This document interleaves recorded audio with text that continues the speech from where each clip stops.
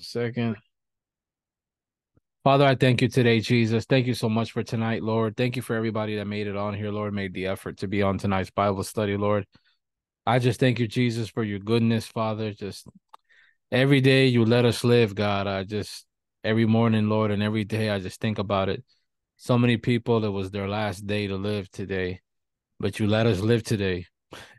Yesterday, you let us live yesterday. And Lord willing, you'll let us live tomorrow, Father. Every day that you allow us to be alive, Father, it's just such a blessing that we're constantly after a blessing and asking God to bless us. And when is my blessing gonna come? But every day, somebody would wish that their blessing would come in the form of another day of life. God, forgive us when we're ungrateful. Forgive us, Father, when we overlook our blessings and we think we're not blessed or we're waiting on a blessing, Father, when every day that we live, Father, it is a blessing.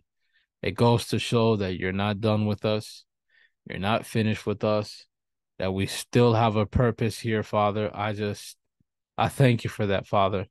I thank you so much for that. And I thank you today, God, because if you're let us live and you're allowing us to be on this Bible study is to draw us closer to you and to be like you. I pray that you would bless everyone that's on here tonight with this Bible study as we're studying your word. Reveal the meanings of your word, Lord.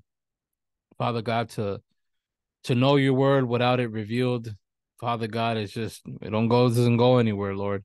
So we pray for your divine revelation and understanding and wisdom that we need, Lord, not only to comprehend your word, but to apply it into our lives daily, Lord. That let every verse that we read here, Lord, let it stay in our memory, let it stay engraved in our heart, Lord. That way we never forget your word and that we can meditate on your word, Lord.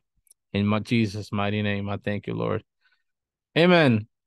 Amen, guys. So, guys, we're going to continue our study on the book of John. Amen. As you guys remember what we were studying, we studied chapter 1 and chapter 2. And when we're done with the book of John, I'm going to quiz you guys. I'm going to quiz you guys. I wasn't going to tell you guys, but I'm going to quiz you guys on if you remembered what was taught on the book of John. And maybe there'll be a prize for the winner on who gets the most things right on the book of John. And you might say, well, I'm going to just study the book of John. Well, you got to pay attention to what's taught on here as well. Amen. So we studied chapter 1 and chapter 2. So now we're going to study chapter 3 and chapter 4. For, those who is your first time on here, we're studying the Gospels. There's Matthew, Mark, Luke, and John. Every Gospel is a different account or different perspective of that person who had an encounter with Christ. Matthew was a tax collector, so he gives his account on his encounter with Christ from his perspective. Luke gives it from his perspective. Everyone gave it from their perspective, and John gave it from his perspective, which we all know he had a closer relationship with Jesus than the other disciples. That is why John calls himself the one whom Jesus loved.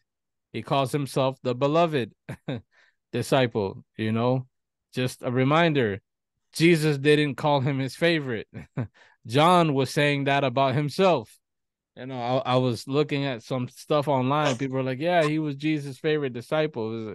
Jesus doesn't have favorites, but he definitely had a more a deeper, intimate relationship with him. Amen. So with that being said, guys, we're going to continue on chapter 3 of the book of John. So make sure you have your Bible, your highlighter, take notes.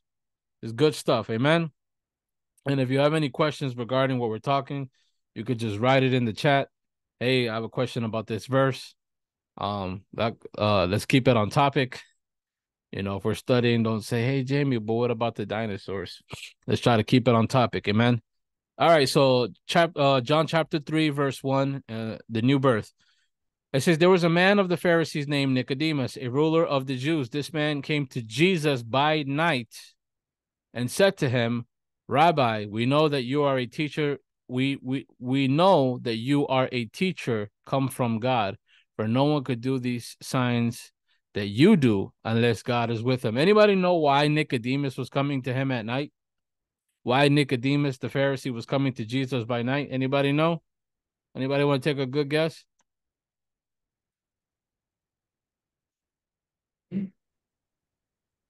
Because he didn't want anyone else to know, to see him. Amen. Did you know that, or because of the show The Chosen? The show, totally the show. So, amen. So Nicodemus was a Pharisee. He was trying to get to Jesus secretly. He was trying to have a secret relationship with Jesus, right? He didn't want to get caught talking to Jesus by daytime, because what was going to happen? The criticism he was going to get from the other religious people, the other Pharisees, would have went after him if he would have been approaching Jesus and talking to Jesus, um, you know, publicly. Amen. So this was going on. This was going on, and what could we grab from this? Don't be a Nicodemus. Nicodemus wanted to have a relationship with Christ privately. Your relationship with Christ cannot be private. Amen. Your intimacy that you have and stuff with God, yes, those things are private, but your relationship with God needs to be public. Amen. It has to be public. Nicodemus wanted to have a private one because he didn't want no one saying anything about him. He didn't anyone ridiculing him and criticizing and judgmental about him. So he wanted to keep it on the down low. Your relationship with God cannot be on the down low.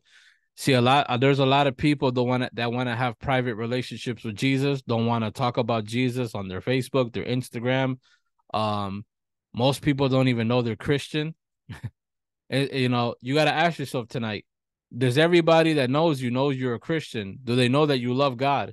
Do they know that you serve Jesus? Do they know that you don't do those sins that they're doing? Because if you don't, you're living like a Nicodemus. People need to know that your relationship with God is everything to you. See, that everybody that gets to know you, they say, this person loves Jesus. This person loves God. This person lives.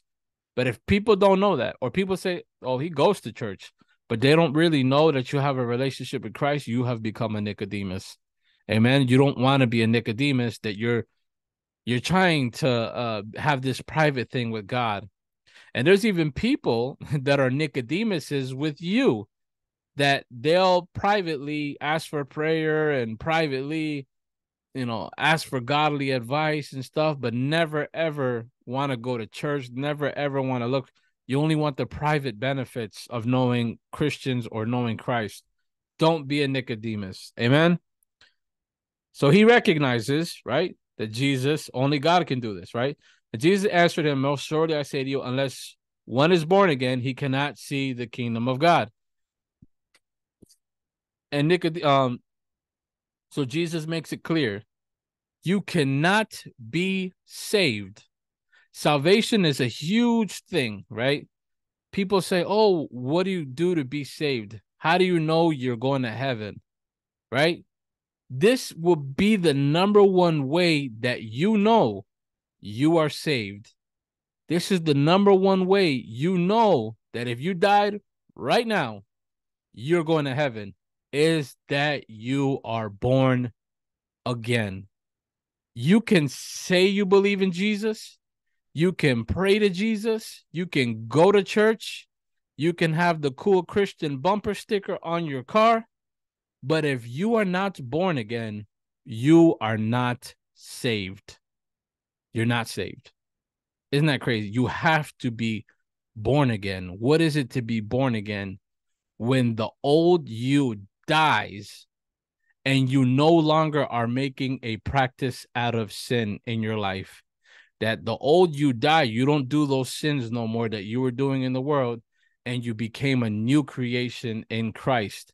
If you are still at the club, if you're still being a liar, if you're still fornicating, if you're still being an adulterer, if you're still drunk, if you're still listening to worldly music, if you're still doing all these sins and you're still making a practice out of it, you are not born again. The Bible says he who makes a practice out of sin does not know God. Why? Because when you know God, you live for God. How many could say amen? When you know Jesus, then that means you know everything about him, his expectations, his word, his commandments, the benefits of living for him and serving him. Why would you not live for him? I think about it every day. God, you saved me. You rescued me. How could I not live for you? And I was thinking about it this morning. So many people died today and they went to either hell or heaven. And, more than likely a majority of people go to hell because the Bible says narrow is the way to heaven and broad is the way to hell. So that means there'll be more people in hell than there'd be in heaven. So a majority of people go to hell. And if they would give anything to have another chance of life, even if it was for 10 minutes, just to get their life right with God and enter into heaven. And it's so important. It says here, unless one is born again, he cannot see the kingdom of God. So it doesn't say whoever confesses Jesus and prays to Jesus, unless he is born again, he cannot see the kingdom of God. This is, I'm probably going to stay on this verse for a little bit. Have you noticed that when you go to church, they'll say, is anyone here never accepted Christ Jesus, right? The big churches normally do this. Anyone, and 2 or 3 people raise their hand, come forward. This church will never do an altar call, but all of a sudden they'll tell these 2 or 3 people, come forward. Just repeat this prayer after me and you'll be saved. And the question is, are they really saved after that prayer? There's only one way to know. What happened to that person's life after they made that prayer? See, we'll declare them saved, but how do you know they were born again? That's why discipleship and following up with someone is so important. You can make a public confession or you can make a confession, but did you live a life for God? See, Nicodemus didn't want to make come on, man. Nicodemus did not want to make a public confession of who Christ was. He wanted to have it privately with no encounter, true encounter with God. What does the Bible say? The Bible says, if you deny me in front of man, I will deny you before my Father. What does it mean to deny God before people? That you don't tell people who Jesus is to you, that no one knows you're a Christian. You don't talk about Jesus. Man, I know so many Christians, they never post Christ on their Facebook or their Instagram. They'll post their business, what they eat, their dates, their vacations, but don't post nothing about Jesus. How are you so in love with Jesus, but you don't post about him? So Jesus says, if you deny me before man, I will deny you before my Father. That's some scary stuff. So Nicodemus, quote unquote, is technically denying him because he doesn't want to do it publicly. He wants to do it privately. And Jesus is telling him, unless you're born again, because when you're born again, you don't care about going public with God.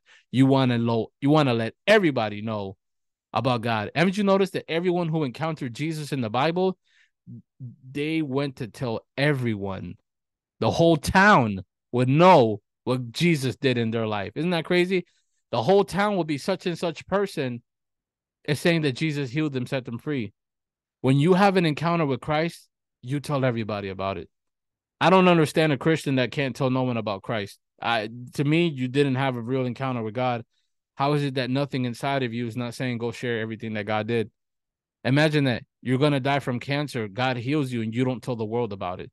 That's crazy. So Jesus saying, unless you're born again, you will not see the kingdom of God. That means you're not saved.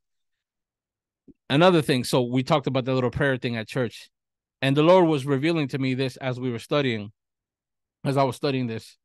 What about the people who die or dying or whatever, and they accepted Christ at the last couple seconds or minutes of their life? We'll say, oh, that person is saved, but they didn't get a chance to be born again because their life was cut short. How do you know they're saved? Well, this we won't know, but Christ knows. And I was praying and I said, Lord, like, what about the person that didn't get a chance to live their life to prove that they were born again? And the Lord told me, I will weigh their words. that if they weren't gonna die, that prayer that they made in that moment, that if they would have continued to live, if they were really gonna be born again after. See, some people will make that prayer in the last moments of their deathbed, but if they were given the chance to continue to live, they probably wouldn't have been born again because they had the chance to live.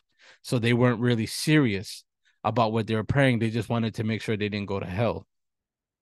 And the Lord was like, told me, I will weigh their words, that if their words were going means that they were going to be born again, if they were given the chance to live, whether they lived or died, that they were going to be born again after, then yes, they would be saved, even if they weren't given the chance to live their life.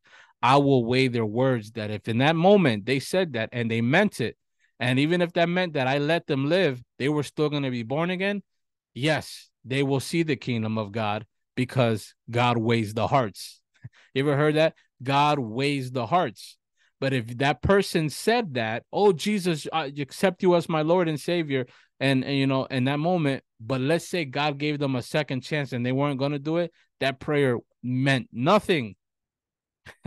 You want to know why that prayer meant nothing? Because the Bible says, my people please me with their lips, but their heart is far from it. But Jamie, what about the thief on the cross that in the last minute, do you notice he never made the prayer of salvation at the cross? Did you know he never said, I'm sorry? Did you know he never said any of things? Why? Because his heart, God weighed his heart. He didn't say the religious prayer that they tell you to say. You want to know why? Because in his words, it said everything. He said, he told the other one, hey, man, we deserve to be on this cross, man, and deserve that. He goes, but Jesus, when you're in your paradise, remember us. Those words alone are recognized. It's him recognizing, I'm too dirty and sinful to be in your kingdom. But you remember, so they were acknowledging who they were and acknowledging who God was, which is a sign of repentance. And that's why he was able to enter.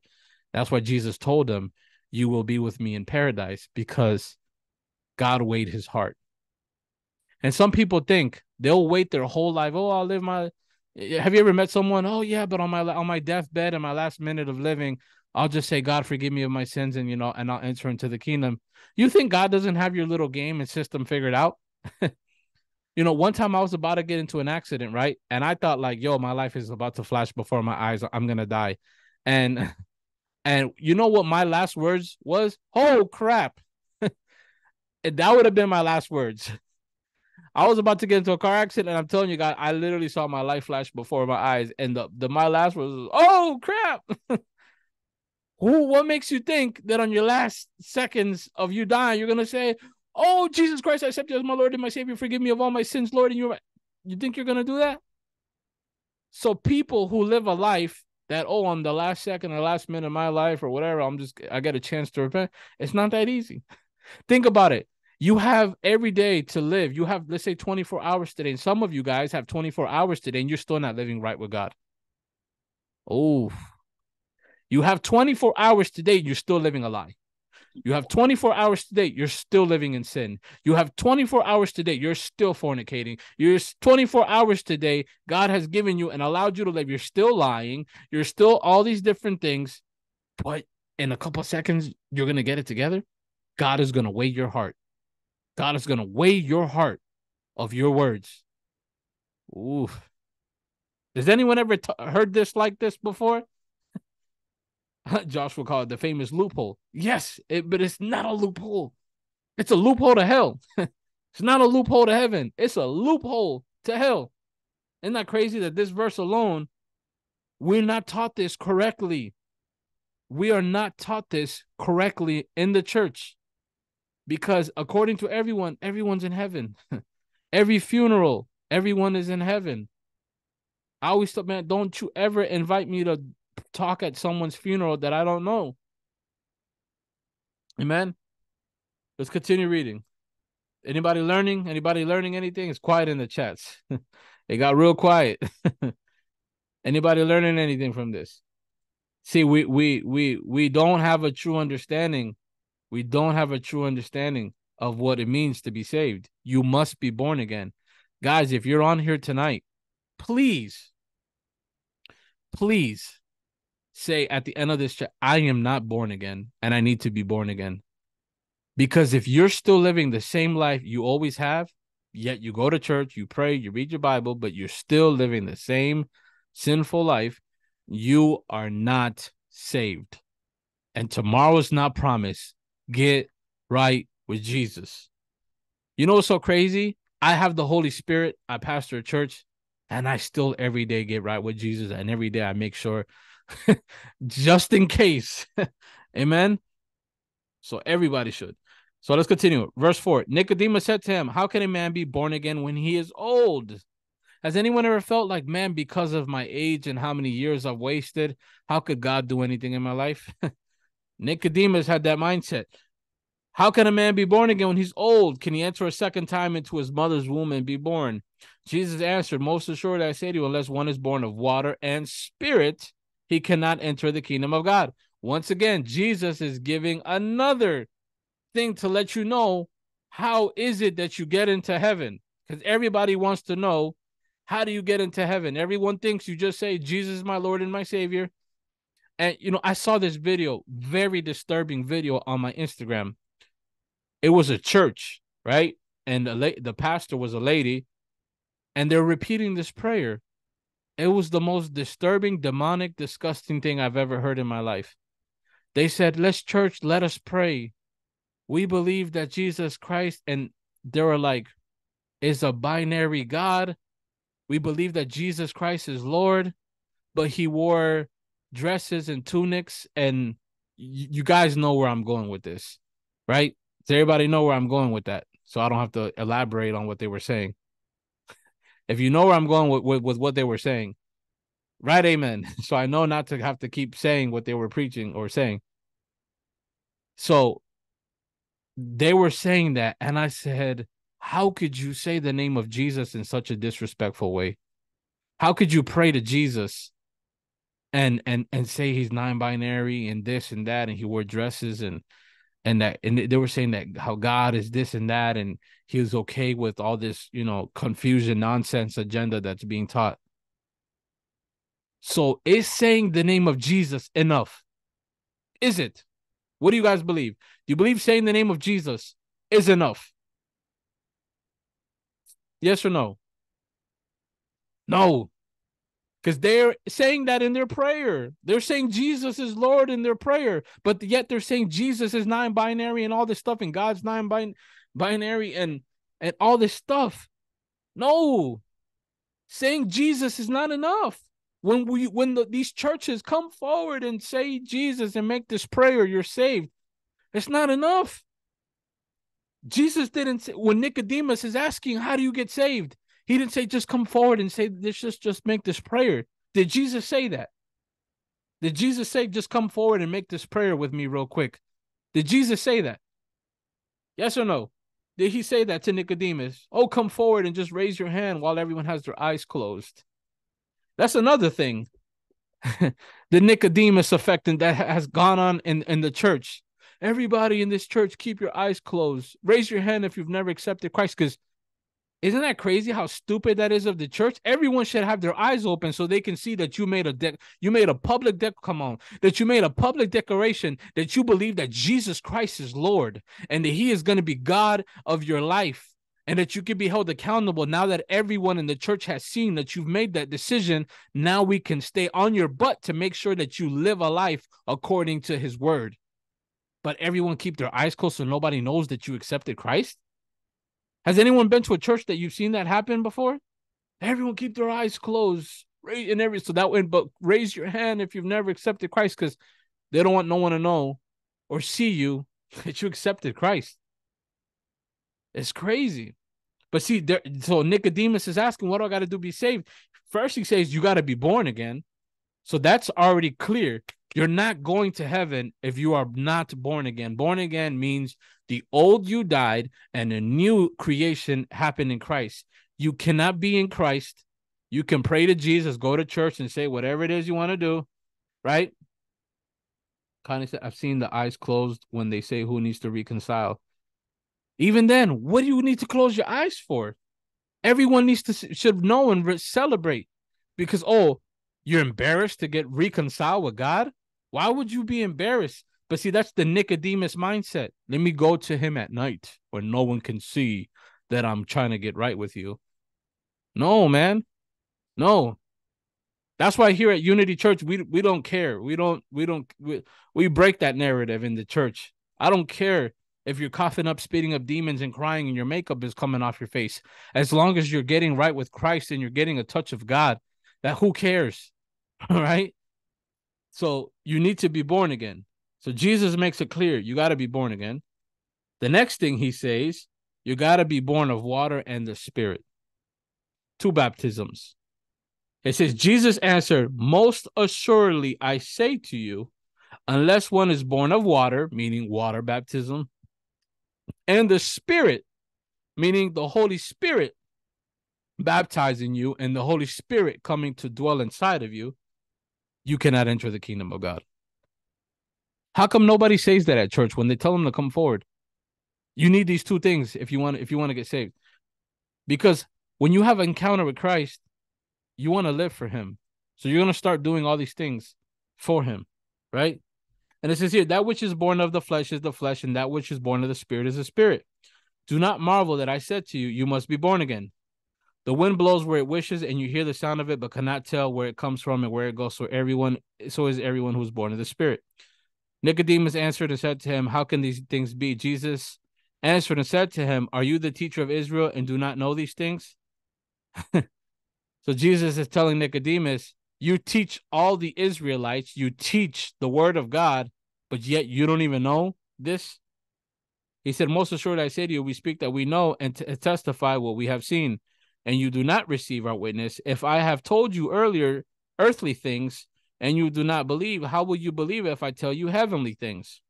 No one has ascended to heaven, but he who came down from heaven, that is the Son of Man who is in heaven. And as Moses lifted up the serpent in the wilderness, even so must the Son of Man be lifted up, that whoever believes in him should not perish, but have eternal life. For God so loved the world that he gave his only begotten Son, that whoever believes in him should not perish, but have everlasting life. For God did not send his Son into the world to condemn the world, but the world through him might be saved. He who believes in him is not condemned. Isn't this scripture, guys, you need to memorize this. He who believes in him is not condemned. Guys, if you believe in Jesus, keyword believe, if you believe in God, that means you serve God. If you say you believe in God, but you don't serve God, then you really don't believe. Because if you believed in who he is and what he can do to you, you would be serving him. Right? So if you believe him and you serve him, guys, you're not condemned. So many Christians, and I dealt with it for a while, we live a condemned life. You're not condemned to hell. Stop living a life in constant worry if you're going to hell. If you are in Christ, you believe in Christ, and you're living for Christ, guys, heaven is secure for you. And as I'm saying this, I feel like it's giving some of you guys, this weight is coming off your shoulders because some of you guys live this life almost worried that hell is waiting for you. It is not waiting for you. Heaven has been secured for you forever. What a peace that people don't have no idea where they're going, but because you made a decision to believe in Jesus and I'm going to serve and live Jesus, guys, you are not condemned. You are been rescued. You have been saved.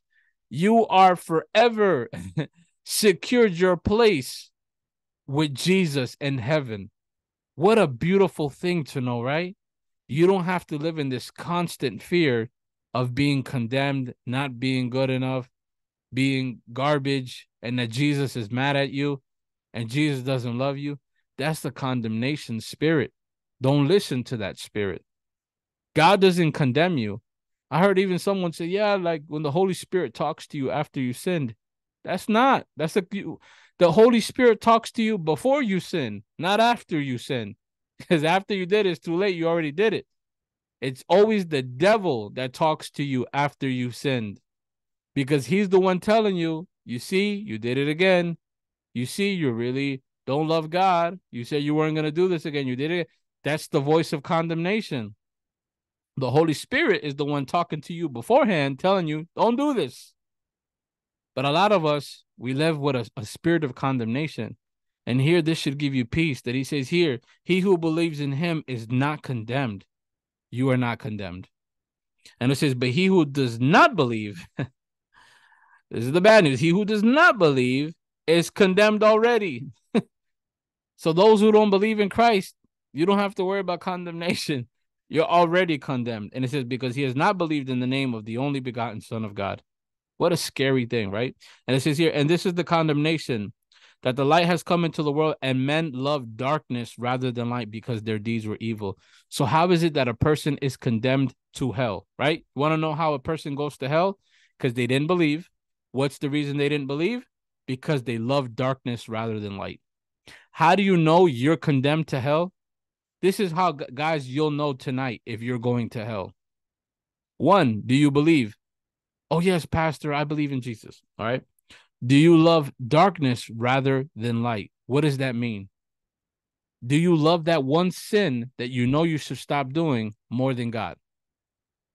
If there's a sin in your life that you love more than God, that you will not stop, then that means you're loving darkness more than light. I know that's you. Some of you guys are like, man, I need to get right. And look, tonight's the perfect night. Get right with Jesus. It says here, he makes it very clear. Is this Jamie's words? By the way, guys, is this Jamie's words or is this the words of Jesus? I'm just asking for a friend. Is what I'm saying the words of Jesus or are these Jamie's words? Can anybody answer that question? I'm just asking for a friend. It says here, this is the condemnation, right? So how are you condemned? Right there. When you're loving sinful things more than God. When you're loving sex more than God. When you're loving drinking more than God. When you're loving lying more than God. When you're loving living a secret life more than God. When you love cheating on your spouse more than God. When you're loving any of those things that you don't want to stop doing, you're showing that you love darkness rather than light. And if you have any of that, you better make sure that you do it and get it right.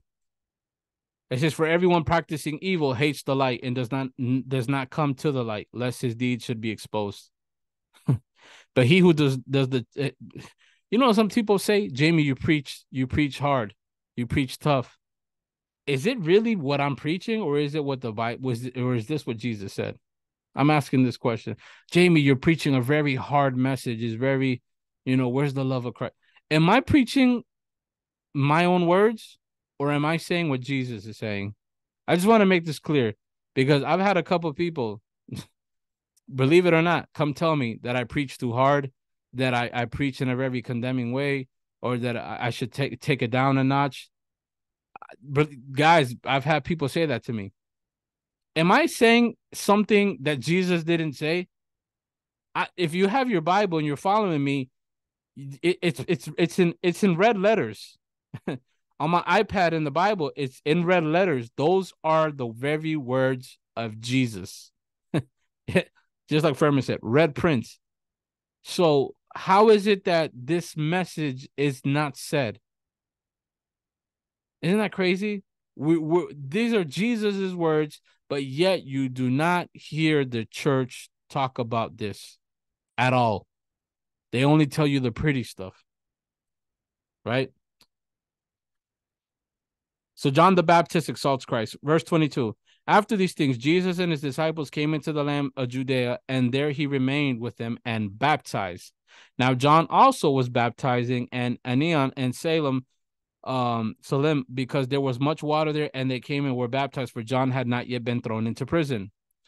Then there arose a dispute between some of John's disciples and the Jews about purification. Why? Because John got there before Jesus. He was preaching before Jesus did, and he had disciples before Jesus had disciples. And it says here, they came to John and said to him, Rabbi, he who was with you beyond the Jordan, to whom you have testified, behold, he is baptizing, and all are coming to him. So look at that. John's disciples trying to cause drama hey, the guy you baptized is now down there and everyone's following him and they're not following you no more.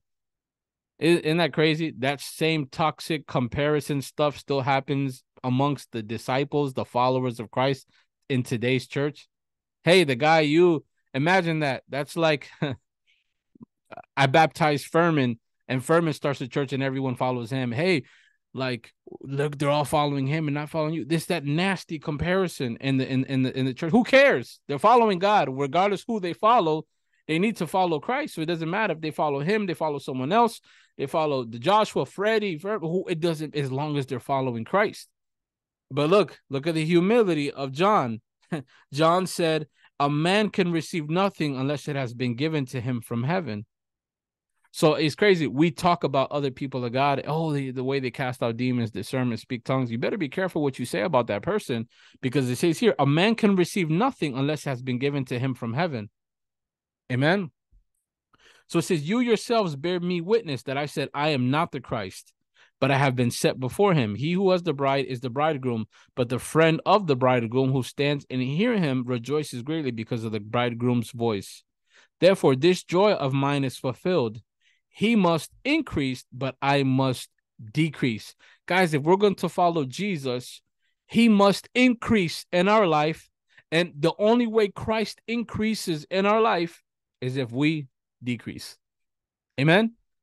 You want more of God in your life, then more of you needs to be out of your life. You want more of Christ in your marriage, then it needs to be less of you in the marriage. You want more of Christ in your finances, then there needs to be less of you in those finances. The more Christ increases, you must decrease. If you do not decrease, God cannot increase in your life. I know so many people, God, I want God to bring increase in my life, but you are not willing to decrease. You must decrease. You got to lower yourself. Amen. So you be like, God, I want more of you. I want you to do this. If you're not willing to decrease yourself, he is not going to increase in your life. And John had an understanding of this. He said, he who comes from above is above all, and he who is of earth is earthly and speaks of the earth. He who comes from heaven is above all. And what he has seen and heard and what he testifies, no one receives his testimony. He who has received this testimony has certified that God is true. Jason said, would that be called selfless? You have to be selfless with God. You have to be, it's all about God. Everything that you do, in order for God to increase in your life, everything about you needs to be for God and about God. If it's about you, see, a lot of people want God to increase them, but don't want to get themselves out of the picture. God, I want you to grow in my marriage, but I want my marriage this way. God, I want you to give me a child, but it has to be this way. God, I want you to give me this job in finances, career, but it has to be this way. No, you got to decrease. God is your way. God is how you want it to be. God, it's you first. God, I got this money. It's you first. Some people will get money and the first thing they do is save it and spend it on something else, but they won't give it to God. Those are selfish people. The minute you get something, you need to be thinking, God, how could I honor you with this? How could I bless you with this? God, how can I do it? Those are the one who God gives much to. And it says here, and he who has seen and heard has testified. No one's okay. It says here. So if what does it say? So if to more being self-centered is being wrong, yes, being self-centered is wrong. And what he has seen, it says here, and heard that he testified, no one's received testimony. He who has received this testimony has certified that God is true. For he whom God has sent speaks the words of God, for God does not give the Spirit by measure. The Father loves the Son and has given all things into his hand. Okay, just making sure I heard it correctly. I'm multitasking. Yeah, being self-centered is wrong and sinful. You know why? Because the Bible says where there is self-seeking, you will find all kinds of evil there. So anyone who's self-seeking is self-centered. If you're a self-centered person, you're an evil person by according to the standards of God. And it says here, he who believes in the Son has everlasting life, and he who does not believe the Son shall not see life, but the wrath of God abides on him. Yeesh. See, we all say he who believes has everlasting life, but they don't read part 2, that if you don't believe it, like I said, as we just read, if you believe, it's not just saying I believe or John 3:16 tattoo on you. Believing means believing and serving, born again, born of spirit, born of water. Those are all the things that go into believing. Because even the demons believe, right? And it says, he who believes, but if not, it says the wrath of God is awaiting for you. What a scary thing that you're like, man, you got Jesus and you got wrath waiting for you. But praise God, we're in Christ. There is no wrath awaiting for us. How many could say, thank you, Jesus, because I believe in you and I serve you and I'm born again. There is no wrath waiting for me.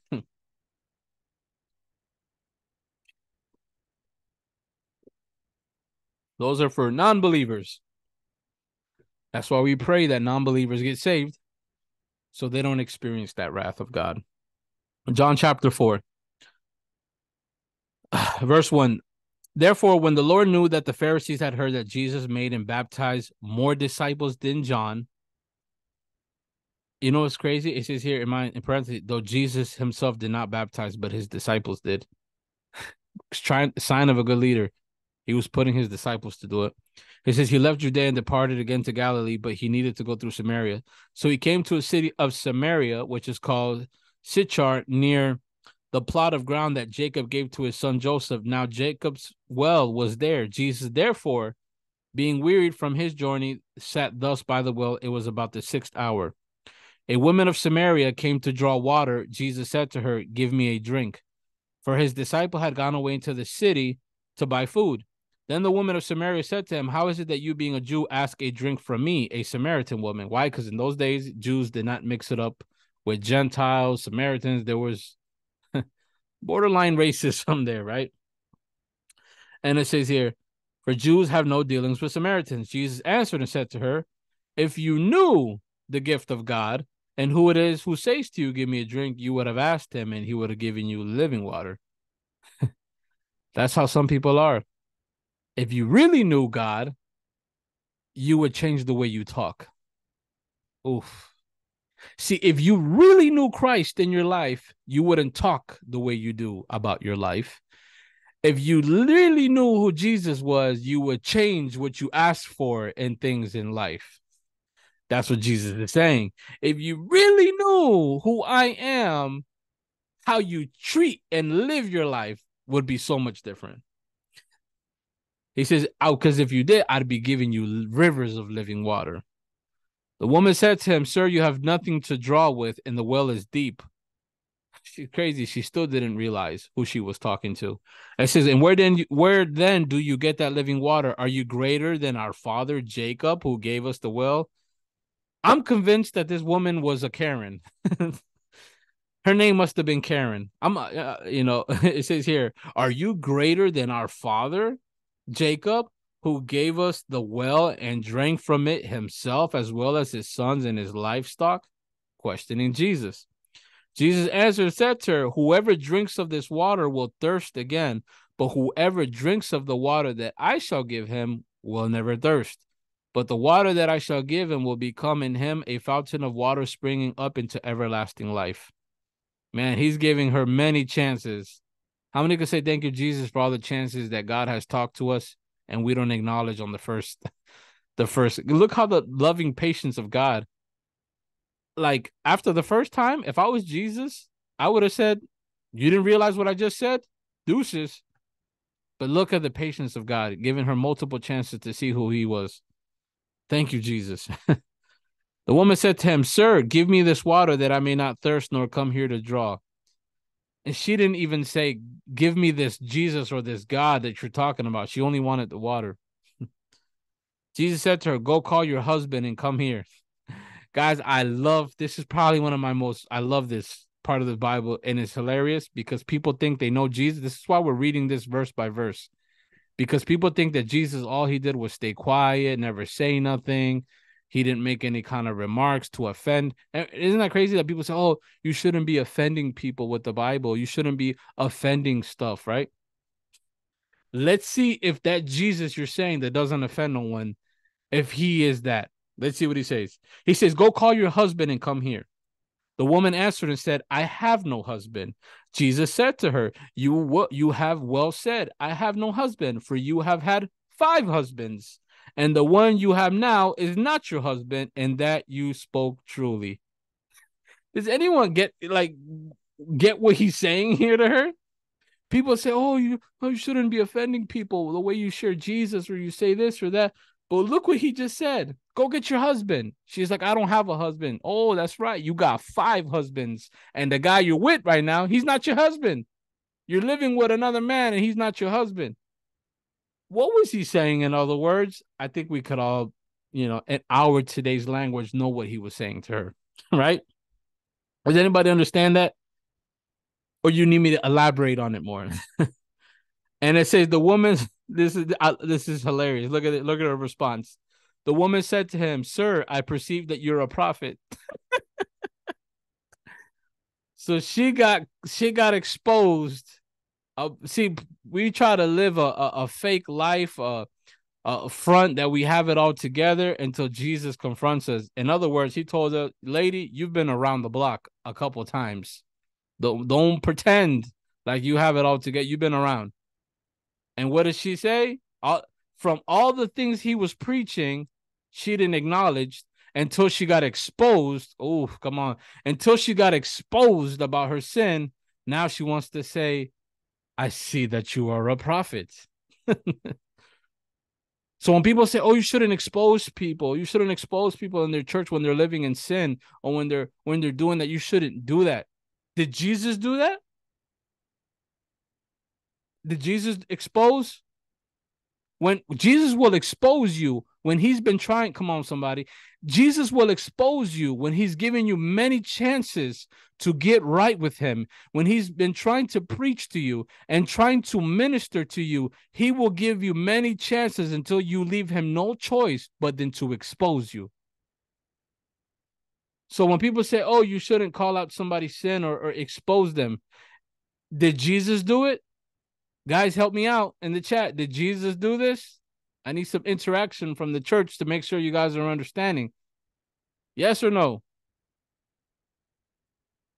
Directly to her. That's what I like what Connie said. Directly to her. When God gives you multiple chances to get right and get saved, and you play dumb, he will eventually call you out and will expose you. He called her out. He said, you don't have, go get your husband. I don't have a husband. Yeah, you've had 5 husbands. That's why. And the one you're with is not your husband. In other words, he called her a, you know what? And now she's like, I see you're a prophet. God will do that to you. Don't be like this Samaritan woman that God has to be trying to get your attention till one day he has to, I'm going to expose who you are in order to prove to you that I'm God. So when people say, oh, exposing someone or mentioning their sin and calling them out on their sin is wrong, that's God's job. Come on, man. Anyways, it says here, I see that you're a prophet. Our fathers worshipped on this mount, and you Jews say that in Jerusalem is the place where one ought to worship. Jesus said to her, woman, believe me, the hour is coming when you will neither on this mountain nor in Jerusalem worship the Father. You worship what you do not know.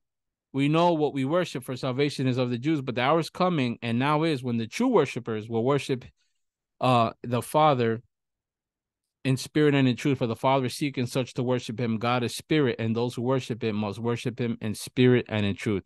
So that religious mindset is still around there. Like, people will go to the Wailing Walls to this day in Jerusalem, in Israel, and they'll go praying. And there's even people that, I have to go to a church temple in order to pray. I know people that are like that. They feel like they have to go into a church temple to go pray or to go worship. And Jesus is saying, the hour's coming where you'll neither do it on this mountain nor in Jerusalem to worship the Father. You got to be able to worship Jesus everywhere you go, anywhere you go, at whatever time. That's when you do it in spirit and in truth. If the only time you worship God is on Sunday, you are not a worshiper in spirit and in truth. You must worship Jesus everywhere you go, anywhere you go. And that is the kind of people You know what's crazy? There's not many verses that say like Jesus is searching for a specific type of person other than this. It says here, but the hour is coming when the true worshipers will worship the Father in spirit and in truth. For the Father is seeking. Why do you think when Connie and Joshua open up the service, they try to encourage you guys to praise and to worship? And some of you guys look like dead people during I hate to say it like that, during praise and worship. Do you understand? And the reason why is because God is looking for people. It says here, the hour's coming. It says where the Father is seeking such to worship him in spirit and in truth. Isn't that crazy? God is looking for somebody that's going to do that for him.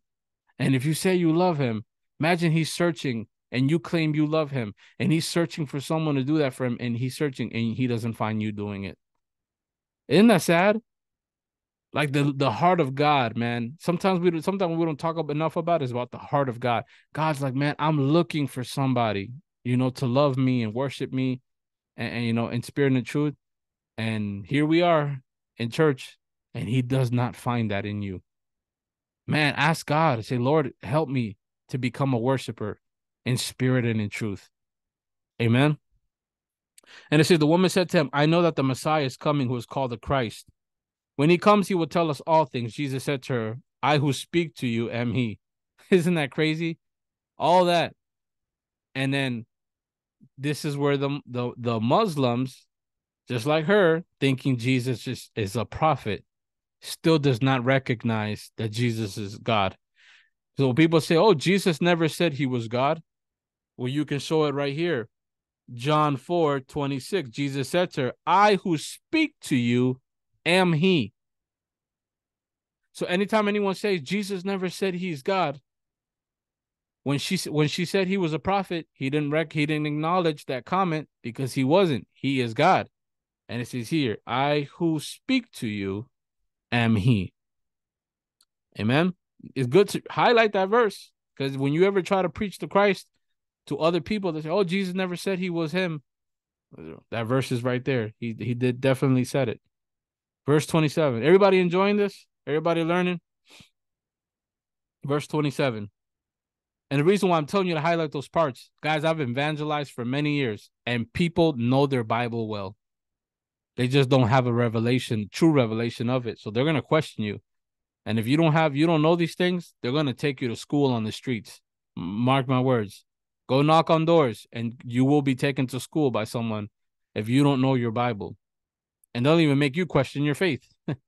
Know your Bible. 27. It says, and at this point, his disciples came and they marveled that he talked with a woman, yet no one said, what do you seek or why are you talking with her? It says here, the woman left her water pot, went her way into the city and said to the men, come see a man who told me all things that I ever did. Could this be the Christ? So I said, when you have an encounter with Christ, man, you tell everyone about it. How can you stay quiet? This woman just got called the you-know-what. And because of that, she's now going to tell everybody, yo, there's a man who told me all the things that I ever did. Crazy, right? And you know what? That same power is inside of you. That same power. Why? Because if you're born again, some people ask me, Jamie, how is it that you pray for people and you know things and that? It's not me. It's the God in me that does it. And that same God lives inside of you. The only way that same God does not live inside of you is if you're not born again. But if you're born again, that same God is in you. And that's how you have word of knowledge. That is a gift of the Spirit. Word of knowledge. You'll know things about people. You'll know things about people. Amen. And it says here,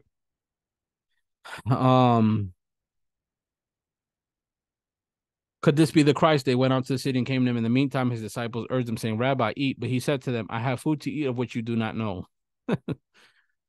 Therefore, the disciples said to one another, has anyone brought him anything to eat? Jesus said to them, my food is to do the will of him who sent me and to finish his work. Do you not say there are still 4 months and then comes the harvest? Behold, I say to you, lift up your eyes and look to the fields, for they are already white for harvest. And he who reaps, so heck's a fruit fly. receives wages and gathers fruit for eternal life, that both he who sows and he who reaps may rejoice together. For in this saying is true, one sows, another reaps. I sent you to reap that for which you have not labored. Others have labored, and you have entered into their labors. What is God saying here? Jesus is saying God has allowed you to reap benefits and blessings in your life that you did not sow for.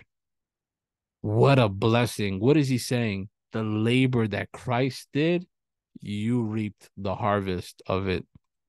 What a beautiful, amazing thing. Imagine that. Somebody worked the night shift for you and you collected the check and the extra night shift bonus. That's what Jesus is saying. Jesus worked the shift for you and you collected the check. What a blessing it is to know Jesus and live for Jesus. He says, you've entered into someone else's labor, and because of it, you reaped where you have not labored. How many could say thank you, Jesus, for that? Verse 39, and many of the Samaritans of that city believed in him because of the word of the woman who testified. He told me all that I ever did. So when the Samaritans had come to him, they urged him to stay with them, and he stayed there 2 days, and many more believed because of his word. Then they said to the woman, now we believe, not because of what you said, for we ourselves have heard him, and we know that he is indeed the Christ, the Savior of the world. Verse 43, now after the 2 days he departed from there and went to Galilee, for Jesus himself testified that a prophet has no honor in his own country. What does that mean? Guys, sometimes when the people around you, they don't want to recognize who you are. And Jesus is saying that a prophet has no honor in his own country because people think they know you, right? They think they have you figured out. Have you noticed that? And it's still true today. I can prophesy and say things to you guys. Maybe you won't listen. Because I know Jamie, he's our pastor. He knows us.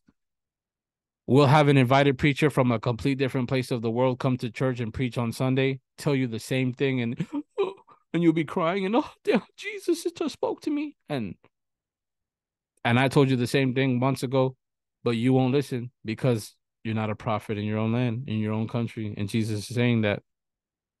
Don't be one of those people, man. That you're waiting for some invited preacher to tell you something. Isn't that crazy? We go wait for we want it to be a stranger to tell us something about ourselves. Don't be that person. And it's here. So when he came to Galilee, the Galileans received him, having seen all things he did in Jerusalem at the feast, for they also had gone to the feast. Verse 46. So Jesus came again to Cana of Galilee, where he had made the water wine. And there was a certain nobleman whose son was sick at Capernaum. When he heard that Jesus had come out of Judea into Galilee, he went to him and implored him to come down and heal his son, for he was at the point of death. Then Jesus said to him, unless you people see signs, wonders, you will by no means believe. So Jesus was getting mad. Like, why do you guys only believe when I have to give you a sign, right? Why do I have to give you a sign for you to believe? The woman at the well, he said all these things, preached to her. She didn't listen until he had to call her out and know things about her for her to believe. This guy, same thing. He wants to see a sign in order to believe. But what does the nobleman said? It says, nobleman said to him, sir, come down before my child dies. Jesus said to him, go your way, your son lives. So the man believed the word that Jesus spoke to him, and he went his way. Have you noticed that it wasn't just Jesus spoke it and it happened? He had to believe the word. Sometimes we know the word of God and we're waiting God to do certain things to heal us of our sicknesses, save our sons, our children, and change our situation. And I feel like there's people on here, you're having a lot of family issues and issues with your children, and you know the word of God, but it says here you need to believe it. It says, so the man believed the word that Jesus spoke to him, and he went his way. Guys, you need to believe the word that Jesus has spoken in your life. You need to believe. Jesus can speak the word and say it, but you need to believe it. It says, so the man believed the word that Jesus spoke to him, and he went his way. And it says, and as he was now going down, his servants met him and told him, saying, your son lives. It says, your son lives. We're almost done. We're almost done. And it says, then he inquired of them when he got better, and they said to him, yesterday at the 7th hour, the fever left him. I like this part because sometimes we put Jesus in a box, right? When we believe that's why I don't. Have you ever seen preachers when they'll pray for healing on somebody? They'll make them check their stuff right there on the altar and stuff like that. And sometimes they're not better right there on the spot. I don't do that. You want to know why? Because look what it says here. It says here, as he was now going down, his servant's man told him, your son lives. Then he inquired of them the hour when he got better. And it says, it said to him yesterday at the 7th hour, the fever left him. So they're letting you know it takes time. Sometimes it might take some time. Amen. And it didn't say the minute or the second right after the hour. So healing also comes in the form of recovery. And I think that's a lot of things we don't talk about. Sometimes your healing comes in the form of recovering.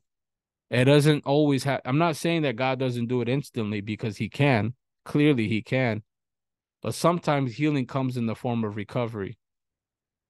Because if God speaks a word and it doesn't happen instantly like you think, if you really have faith, you're going to stay true to it as you recover. Right here, because look at this word it says here. It says yesterday at the 7th hour the fever left him. So the father knew that if it was, his father knew that it was at the same hour. Then Jesus said to him, "Your son lives," and he himself believed in his whole household. This again is the second sign that Jesus did when he came out of Judea into Galilee. So look how God works. Amen. Amen. You guys want to keep going? You guys want to do another chapter? Try to run through it quick. Yes or no? Let's take a majority vote. We'll do one more chapter and then we'll pray. You guys, man, there's a fruit fly in here that keeps flying. All right, let's do one more chapter. Praise God. If y'all would have been like, no, like, dang, man, I'm a boring preacher. Amen. All right, we'll go to verse 5. A man healed at the pool of Bethesda. Verse 1. After there was a feast of the Jews. Jesus went up to Jerusalem. Now there is in Jerusalem by the sheep gate a pool, which is called in Hebrew Bethesda, having 5 porches. By the way, they just discovered it recently in Israel. So anyone that says the Bible's myth and stories and not real, they just discovered that pool and recently, and like they're getting it ready for people to start viewing it. So this was a real place. And it says here, which is called in Hebrew Bethesda, having 5 porches. In these lay a great multitude of sick people, blind, lame, paralyzed, waiting for the moving of the water. For an angel went down at a certain time into the pool and stirred up the water. Then whoever stepped in first after the stirring of the water was made well of whatever disease he had. Keyword, when I was studying this and I was looking at other perspectives with other theologians, so they believe that it was a demon. When sometimes in the Bible says angel, it could also mean a demon because it was a form of witchcraft and people were treating this as a form of witchcraft. That's why there's people who are into witchcraft and Santeria and they'll use water. Oh, you need to, have you noticed they'll tell you need to do a cleanse and go into the beach and go clean yourself and go and take a shower or this and that and cleanse yourself and wear white. Well, people were doing this in Jesus' days. And it says it will stir the water, then whoever stepped in first after the stirring of the water was made well of whatever disease he had. Now a certain man was there who had an infirmity 38 years. When Jesus saw him lying there and knew that he had already been in that condition a long time, he said to him, "Do you want to be made well?" Isn't that crazy? This guy was in this condition for a very long time, 38 years. The sick man answered to him, which real quick, however long your condition has been, 38 years less, that means nothing to God. How many could say amen? You might have been broke 38 years, divorced for 38 years, single 38 years, living wrong, foul 38 years. It doesn't mean anything the minute you encounter Christ. How many could say amen? It doesn't matter how long you've been in bad conditions. All you need is one moment in Jesus. And it's because what does he say? Do you want to be made well? The sick man answered to him, Sir, I have no man to put me in the pool when the water is stirred up, but while I'm coming, another man steps down before me. That is what we do. The reason why some of us are in a bad condition or in sin for so many years, we make excuses. Oh, I don't have someone to help me. Oh, they don't let me sing. Oh, they don't let me preach at church. Oh, the pastor doesn't let me do my calling. Oh, at work they chose that person and not me.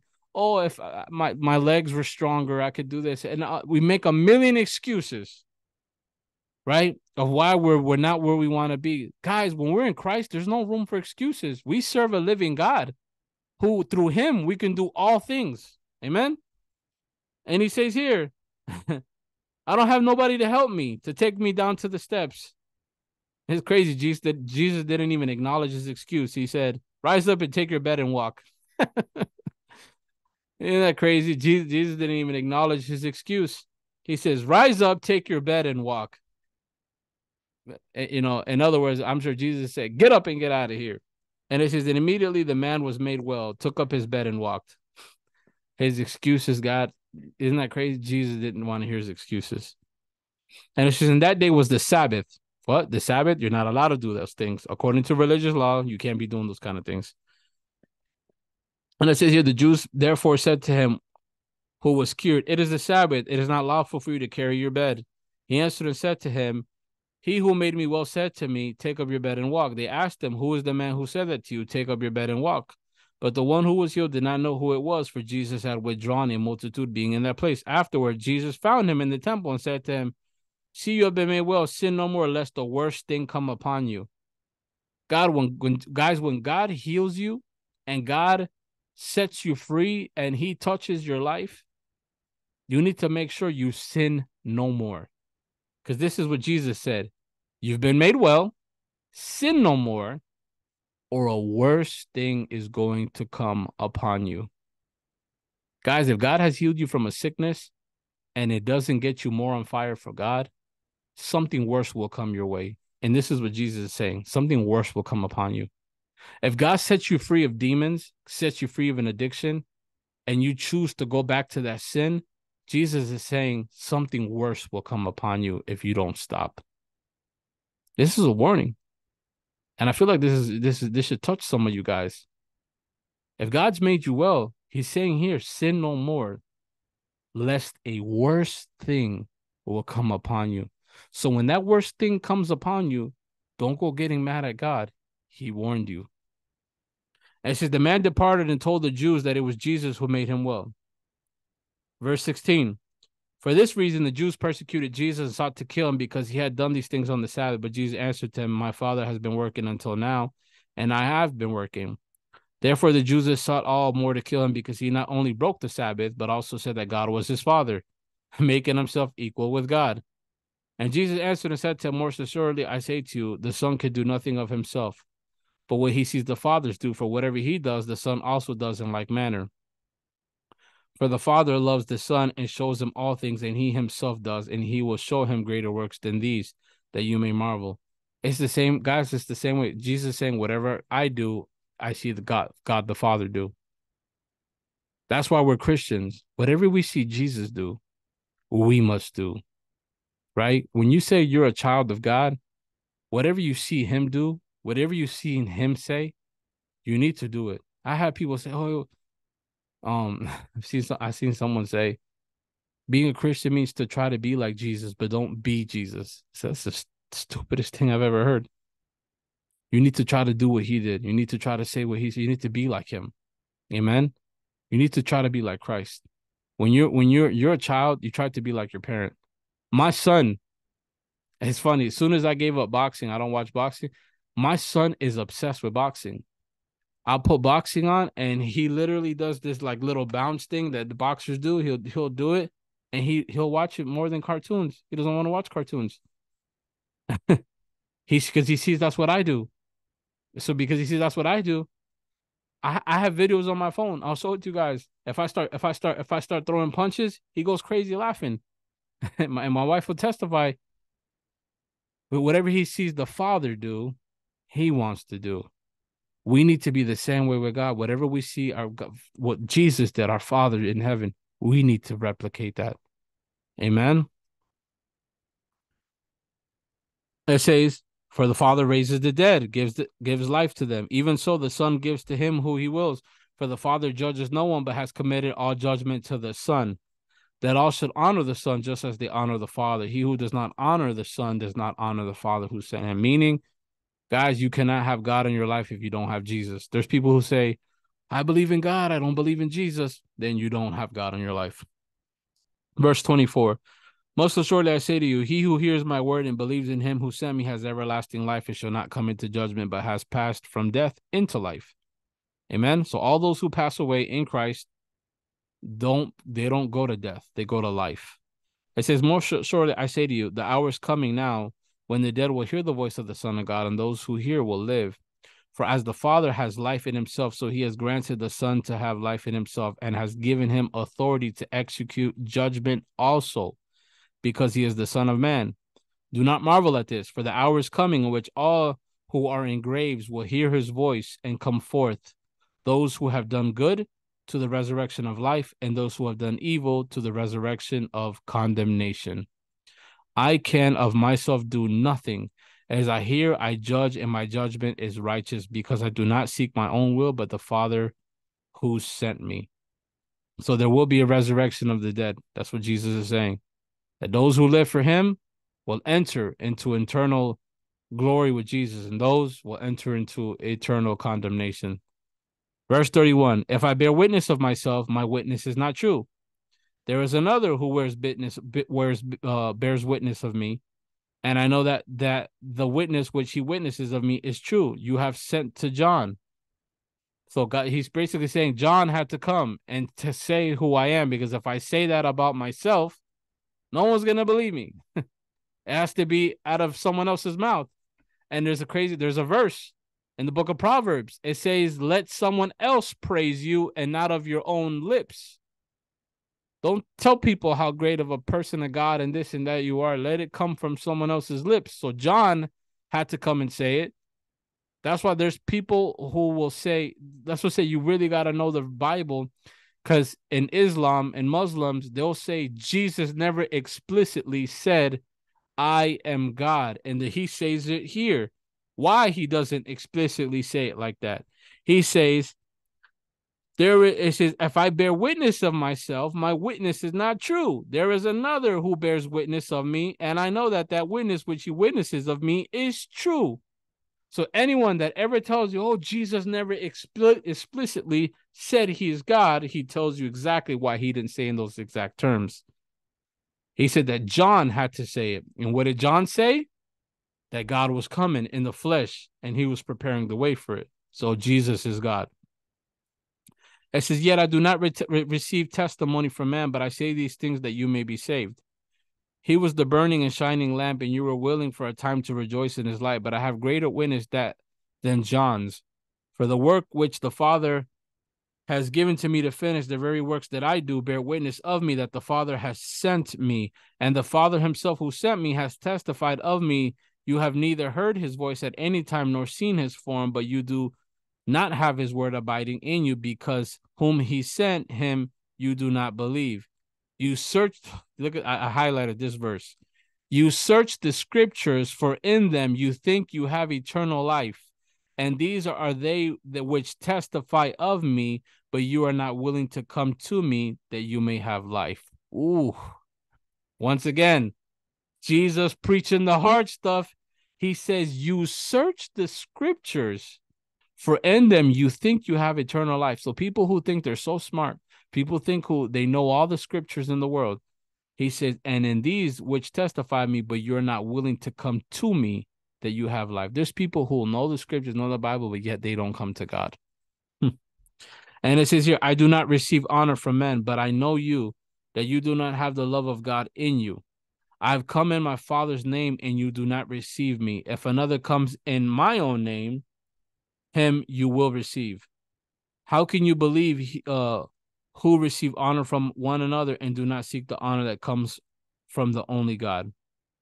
Do not think that I shall accuse you to the Father. There is one who accuses you, Moses, in whom you trust. For if you believed Moses, you would have believed me, for he wrote about me.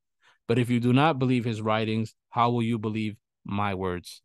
So Jesus is telling these Pharisees, when Moses was around and you seen everything he did, all the sign, and you guys didn't believe him, then why would you not believe me? So, guys, what can we learn from this?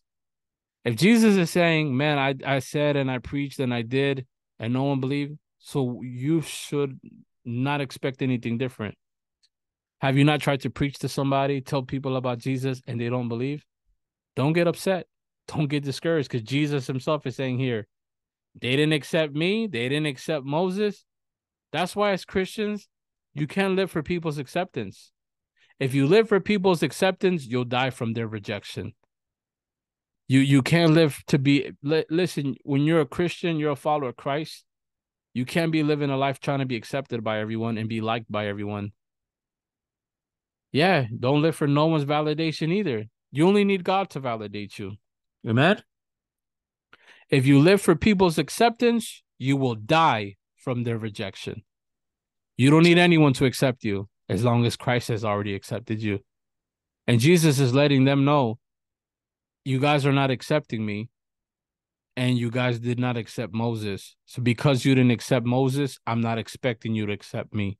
So what can we learn? If they're not accepting Jesus, then you shouldn't be expecting everyone to accept you, because if you have Christ in you, more than likely they're going to do you like they did Jesus. How many could say amen to that? That's why, as Christians, you can't be trying to get liked by everyone, accepted by everyone. Not everyone's going to accept you. Not everyone's going to like you, because they didn't like and accept Jesus. They looked for many opportunities to kill him before he was crucified. Did you know that? They were constantly looking for opportunities to kill him. There's people who will be in your life constantly looking for opportunities to kill you and destroy you. There's people who are constantly looking to destroy you at work, in your family, on somewhere.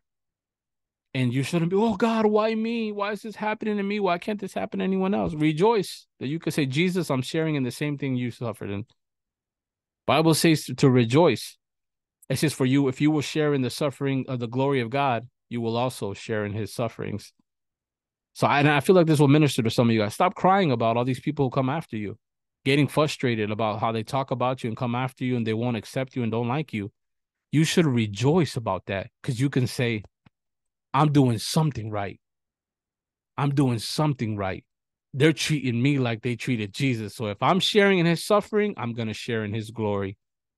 So guys, if you're sharing in some kind of suffering for being the type of Christian you are at work, in your family, at home, or wherever it is that you're doing, you're suffering for Christ's sake, you better believe there's glory of God coming for you for sharing in that suffering, for being like Christ.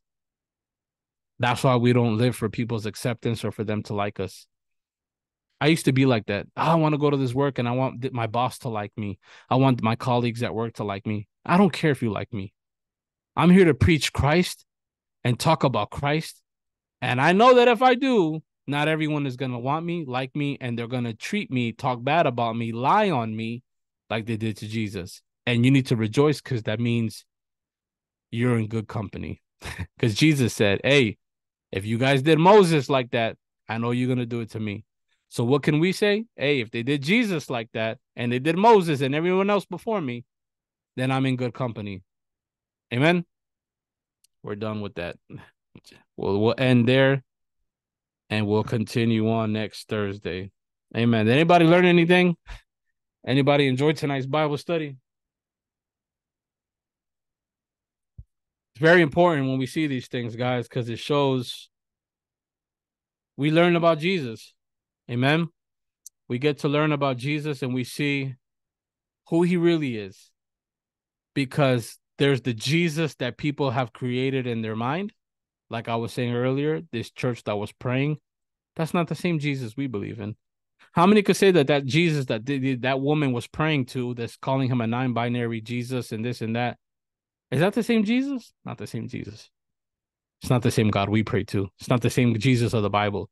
There's a lot of people who say they believe in Jesus, but it is not the Jesus of the Bible. Amen.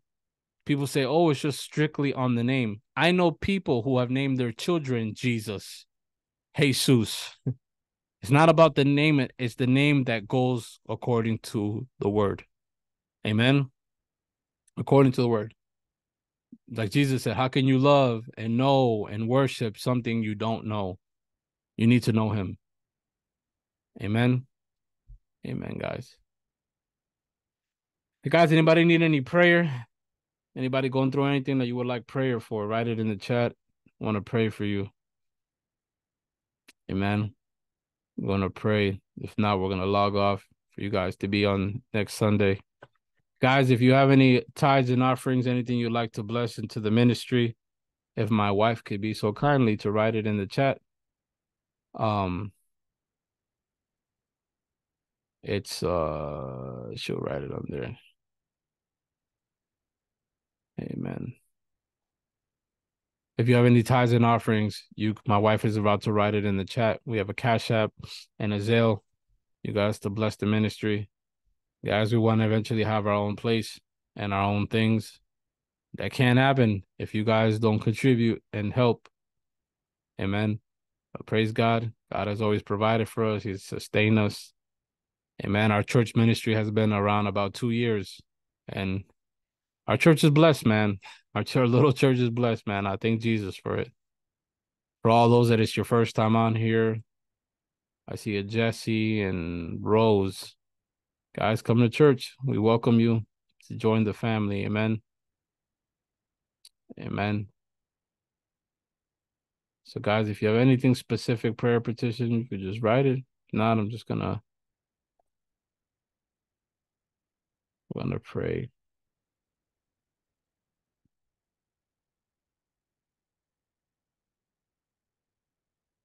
Amen.